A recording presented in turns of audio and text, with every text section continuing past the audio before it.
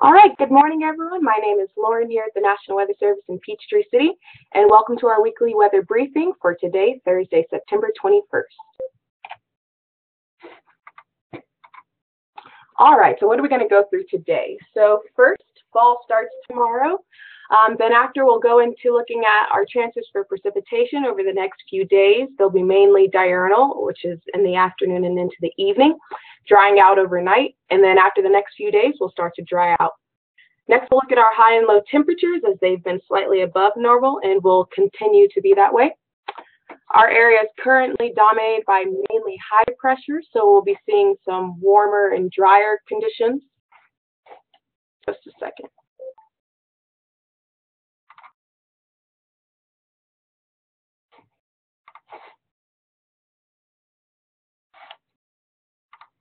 Just a second. All right. Also, we have no severe weather conditions expected over the next few days. Then we'll go into a little update on the tropics, looking at Tropical Storm Jose and Hurricane Maria. Over the next 7 days, we don't have much rainfall forecasted, but we'll take a look at that. And then we'll look at the climate outlook for the next week.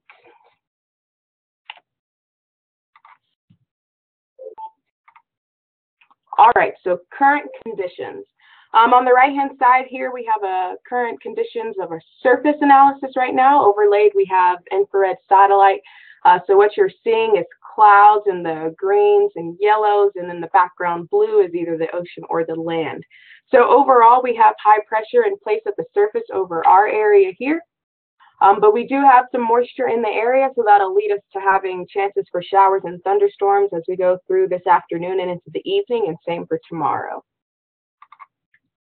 So just taking a broad look at today, Friday, and then Saturday. In the upper left corner, we have today. Focusing on Georgia, we do have chances for showers and thunderstorms today. That will persist for the afternoon and evening hours of Friday as well. And then looking at Saturday, we have less chances for showers and thunderstorms in our area. So let's take a look at a few state graphics. First, we're going to look at the maximum temperatures. So looking at afternoon highs for today, we're mainly in the upper 80s and for some areas 90s. For the highs for tomorrow, pretty much the same, but a few degrees cooler. Will be in the mid to upper 80s for most areas, a little bit cooler in the mountains. As we continue through the next 7 days, this trend will continue closely following Friday's highs to upper 80s, but we could see upper 70s in the mountains. Taking a look at our minimum temperatures, so looking at the low temperatures for tomorrow morning on the left-hand side, we're in the 60s up to 70 in some areas of the state, but mainly in the mid to upper 60s. Looking at tomorrow morning, and then Saturday morning, a couple degrees cooler as well, looking at the mid to upper 60s, and cooler in the mountains. And this trend will continue through the rest of the next 7 days as well.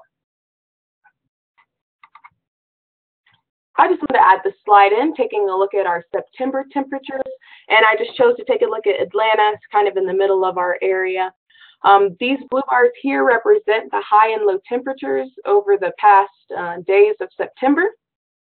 If you see the little brown area in the middle, those are our normal or average highs and lows.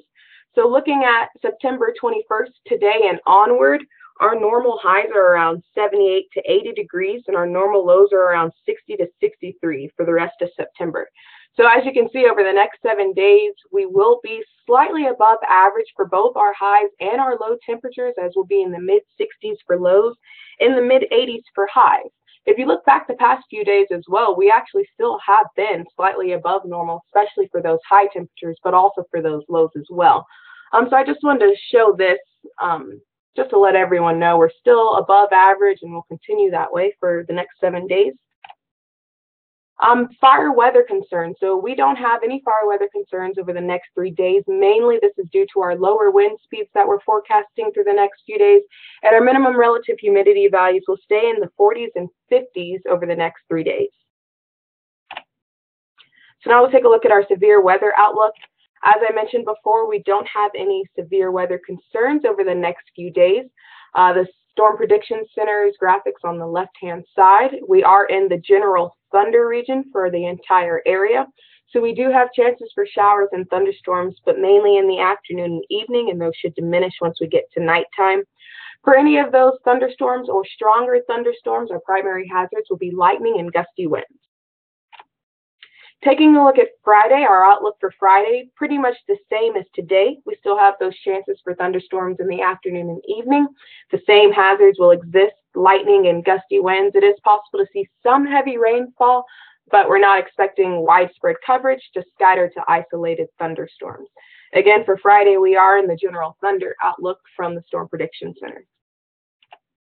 Moving on to Saturday, we're not outlooked in anything from the Storm Prediction Center, but we have very, very slight chances for showers and thunderstorms, and that would also be in the afternoon and evening, but they're very slight chances. So now let's take a quick look at the tropics. So looking at the 5-day tropical weather outlook, that graphic from the National Hurricane Center is located in the center of the screen. Starting in the northern portion of the graphic, we have Tropical Storm Jose.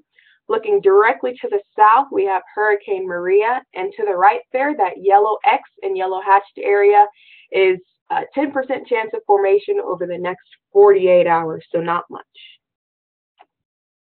Just taking a quick look at Tropical Storm Jose, here is the 8 a.m. track from Tropical Storm Jose from the National Hurricane Center. It is a tropical storm right now with max sustained winds around 60 miles per hour.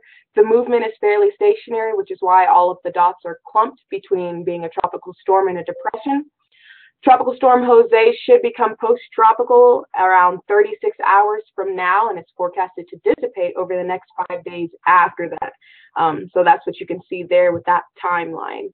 The yellow area is the wind extent of tropical storm wind, so that is why there is the tropical storm warning there off of the coast. So this is a loop of the infrared satellite that I took from Maria as of 9 a.m. this morning. The red and black colors are the darker, cooler temperatures showing cloud tops, and the green and blues are slightly warmer. Maria is currently located to the northwest of Puerto Rico after making landfall there. And as you can see, Maria has a pretty large eye and is continuing to spin and move to the northwest. So here's the track for Maria, moving to the northwest at around 9 miles per hour with max sustained winds around 115 miles per hour right now.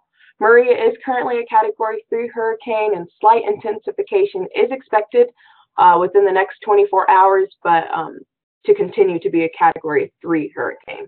We are not expecting any impacts to our area from Hurricane Maria. I just wanted to show this graphic so everyone could know.